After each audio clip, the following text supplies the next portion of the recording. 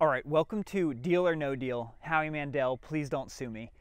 This is a series where I'm going to review some of the very cheap, alternatively priced cycling triathlon related products that I buy and test and use a lot. So the first one I'm going to do here is this pair of cycling sunglasses. Yes, they look a little ridiculous. Let's talk about them. So first of all, these are a pair of Rockbros photochromic sunglasses, which means that in theory they transition between clear or tinted depending on what the weather is like.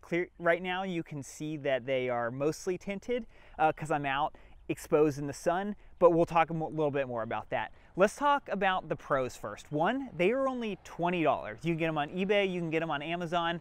That's dirt cheap. Comparable sunglasses from Oakley or Smith might be something like $120 at least. So 100%, $20, that is a pro. Their coverage is fantastic. They cover a lot of the face. I've done a lot of rides with these already, and I've never had an issue with kind of wind getting in. My eyes don't dry out. All that is really good. That's kind of what you expect from sunglasses, so that is a definite pro for them. Visibility-wise, they covered everything. Now, I was worried that because these have frames on the top and bottom, I was going to hate that, especially for when I'm getting into aero and I'm trying to peer up.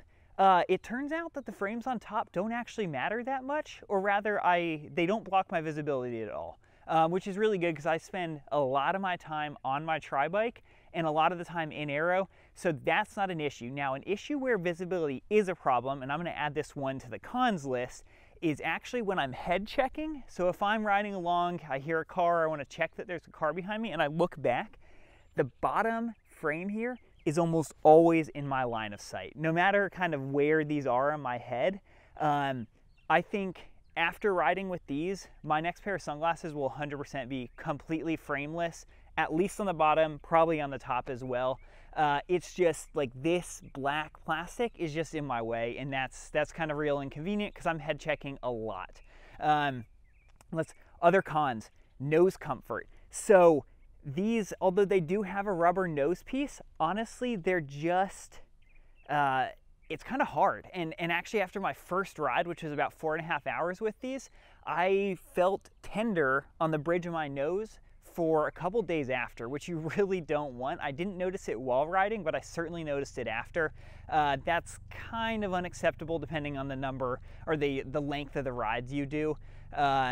So that's definitely something to keep in mind, given I do have slightly bigger of a nose than a lot of people, so your experience may vary there.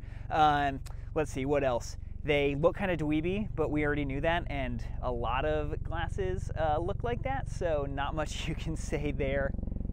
Oh yeah, so I personally don't think they get dark enough. And I'm going to show you some pictures right now of what they look kind of walking in straight from the outside, or straight from the inside rather, when they haven't been tinted, and then 2 minutes after that, 2 minutes after that, and then 2 minutes after that. So you can kind of judge for yourself how, whether or not that's going to be enough tint for you.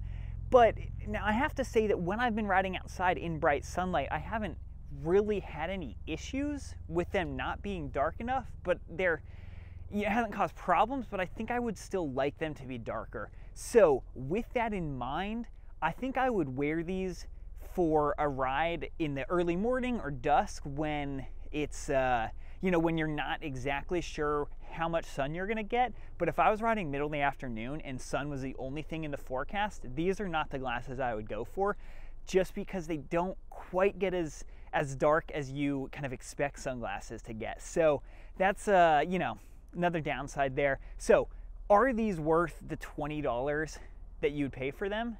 I mean, $20 is kind of almost nothing, but I don't think I would buy these specific ones again. Will I have these turn me off to $20 sunglasses altogether? Absolutely not. I will try some other sunglasses and see what I think, but these are probably not the ones that I would get. Probably the biggest factors for me that make it a no-go are the uncomfortable nose bridge and looking down. I won't buy another pair that has frames on the bottom. So yeah, if you have tried cheap sunglasses and you have a pair you absolutely love, I'd be super curious to hear about that. let me know, message me on Instagram, leave it in the comments because I would love to try them out. But as of now, I don't know, I don't feel like I totally wasted $20, but it's also not quite what I was hoping for.